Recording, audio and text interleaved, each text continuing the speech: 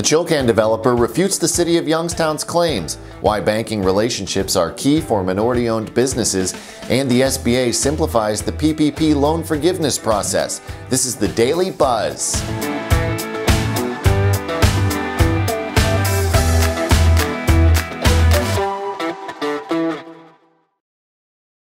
Hello everyone, welcome to the Daily Buzz. I'm Mike Moliterno. The developer of the Chilcan project on the east side of Youngstown says if the city has incurred any financial damages from the stalled project, it is because of the city's own negligence.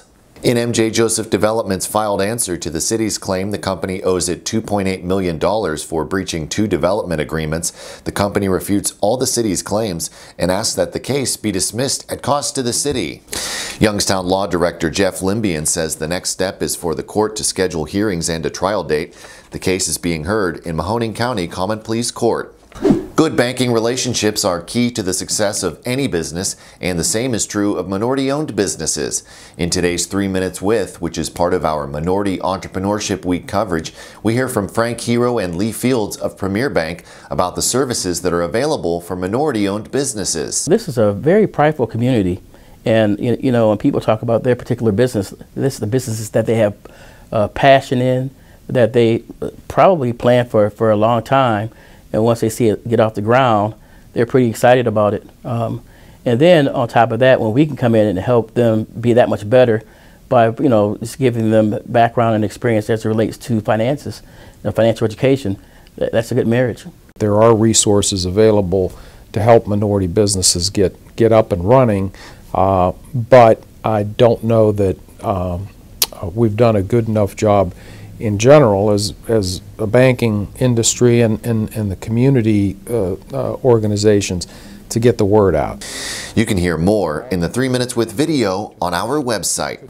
And a new portal launched by the U.S. Small Business Administration allows businesses to apply for forgiveness for Paycheck Protection loans directly through the agency. The portal is for businesses who borrowed $150,000 or less and will be available starting August 4th.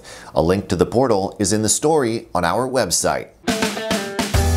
And that is going to do it for today's Daily Buzz. Be sure to check out Maggie Young's After Hours report at our sister site, afterhoursyoungstown.com.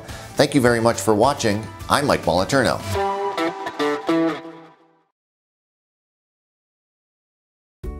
$717 Credit Union. Business services designed to meet your daily needs. Commercial loans, business deposits, merchant and payroll services. $717 Credit Union. It's knowing you were treated right every time. Thanks for watching the video. Be sure to like, subscribe, and hit that little bell for notifications. And also make sure to connect with us on Twitter, Facebook, and LinkedIn. For all of your business news, visit businessjournaldaily.com. For all of your arts and entertainment news, go to afterhoursyoungstown.com.